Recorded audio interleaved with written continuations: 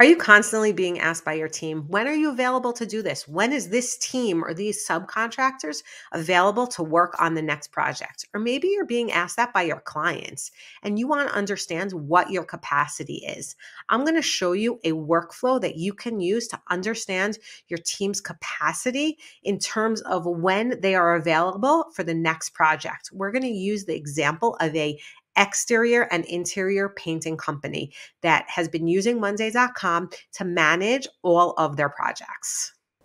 Hi, my name is Tara, and I'm a certified Monday.com partner and the founder of Simpleday. My goal is to help you build powerful yet simple workflows with Monday.com. If you need help with a custom implementation, my contact details are in the description below. Let's jump into today's tutorial and make Monday the best part of your week.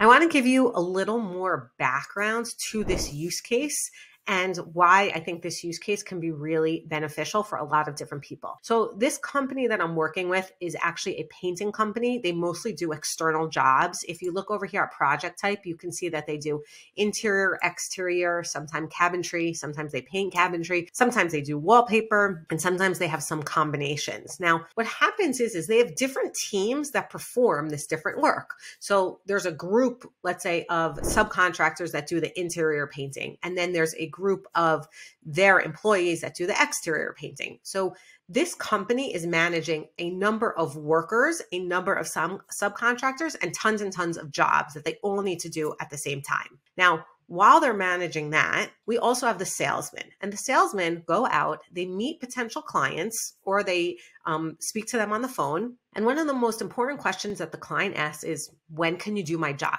When is your team available to do my job? So this specific client wanted to know, I have all of these jobs that are currently in production. What can I tell my client to see the available capacity of my team? So what we did is we actually built a timeline view within Monday.com. So that way the sales team can easily see the availability. So I want to show you how this works. So here we have a board production. Obviously, I hid all of the information that's not relevant for this. You can see there's 66 columns. There's really a lot of information here, but I hid all of that. I created a new group. These are all test examples of potential jobs that they have. So what they would need to do is they would need to pick dates of all of these jobs, right? Because every job obviously goes according to dates. So let's just add some dates for these jobs. And there's different job types. So I'm going to make two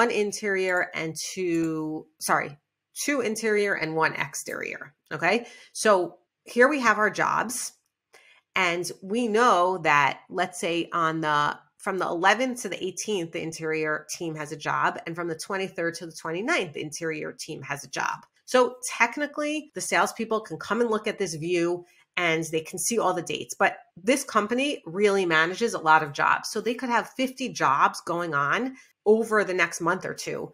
And it's very hard for the sales team at a glance to understand what jobs are coming up and when the teams are free to start a new job, which is crucial information to tell a potential client. So what we did is we set up a timeline. I'm going to actually just start from scratch so that way you can learn how to do it. If you click on blank view, we're making a dashboard here where we can have a number of different widgets. And I'm going to click on add widget, and I'm going to go to more widgets, and I'm going to go to timeline. So here you can see that we've added our timeline. Okay.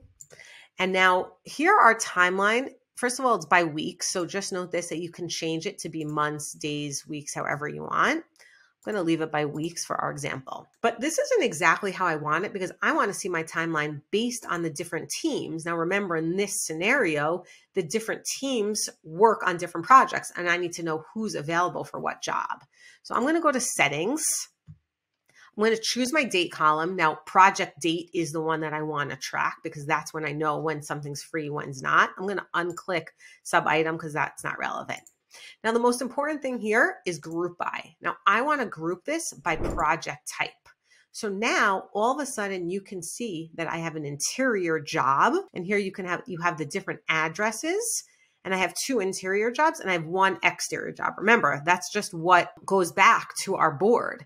You can also decide to color it by project type, which I think is also a nice feature because it gives you that visual even though you have it over here on the left, I can very easily see these jobs. So if I go back to look at months, and this is just a little bit easier of a view. So if I am a sales manager and all of a sudden someone calls me for an interior job, so I can come and look and be like, well, we have some flexibility during these 2 days, but if not, then at the beginning of March, we have an opening for an interior job, but an exterior job, we have opening a lot sooner. So this is just a really simple widget that you can build within your Monday.com boards that will help you realize when you have projects going on and when you can start your next project. Just to let you know, you can also use a Gantt chart, which is something that people really like, and you can use a calendar view. For this specific example, the painting company really liked this view because it was very clear who was doing what, but those are other options that I definitely would recommend exploring.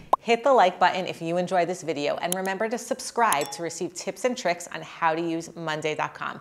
Thanks so much for watching, and I'll see you soon.